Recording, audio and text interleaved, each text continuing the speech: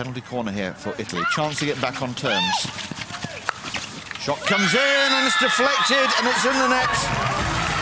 Tiddy with the original shots. We'll have to look at the replay to see who got the touch on it. Tiddy's shot was low, the ball looped up. And Simmons, who's been brought into the Belgian net here, unable to react to it.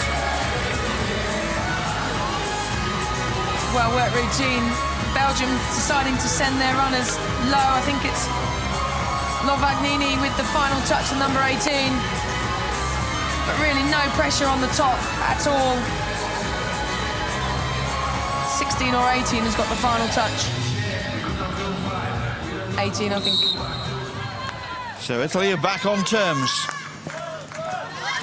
And it's the penalty corner that's done the business this morning for both camps.